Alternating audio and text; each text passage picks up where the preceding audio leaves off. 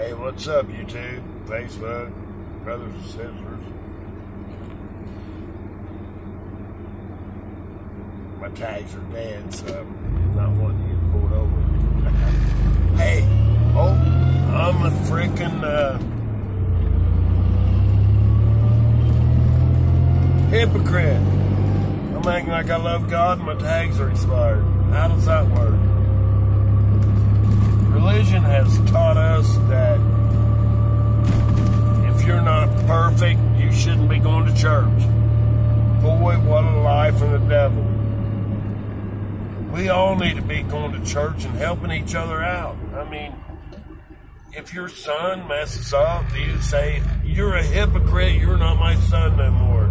You act like you love me and you do this, you're a hypocrite. Do you do that? Oh. When you go to work, if someone slacks a little bit, you say, hey, you're a hypocrite. You got no right to be here, and fire him. I mean, the church, they've done it. They've taught people that if you ain't perfect, you can't serve God. And oh my lands, that is the complete opposite of the truth. Nobody's perfect.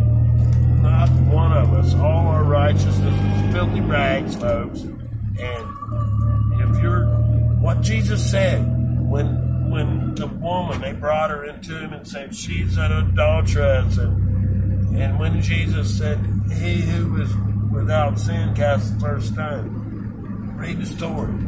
Before that, he knelt down and was drawn in the sand. And hey, just my opinion. But I think he was writing the guys' names out that had licked on her titty and screwed her. Sorry to be so blunt, but it's just, again, it's the end of the world. I don't care. But I think Jesus was writing their names out, and they're like, dude, that's my name. And yeah, I did. And he's like, whoever is without sin cast the first stone. We need to quit casting stones, people. I've been so excited I get like stuttery and stuff, sorry. But we need to quit judging each other.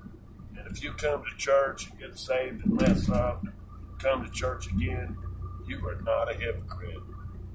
If you come to church and you're screwing your knees and you praise the Lord, you're a hypocrite. If you come to church and you sneak and peek and cheat people and hide about it and act like you're a Christian, you're a hypocrite. If you come to church and you mess up, go get drunk, and you repent, you're not a hypocrite. If you come to church and you mess up and be mean to your wife and you feel bad, you're not a hypocrite. You see what I mean? Serving God is not a... Come get saved, folks.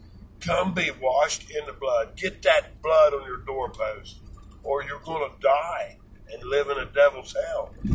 That's just the end of it. And when you come and get saved, that don't make you perfect. You know what that makes you? That makes you a saved sinner. That period. I mean, did they act like, well, if I go to church, the roof's going to fall in and all this, and I'm not going to go to church and smoke dope and cigarettes and act like now quit it. Come get saved. Jesus don't care about all this trivial bullshit. It's you either believe or you don't. You either love your neighbor or you don't.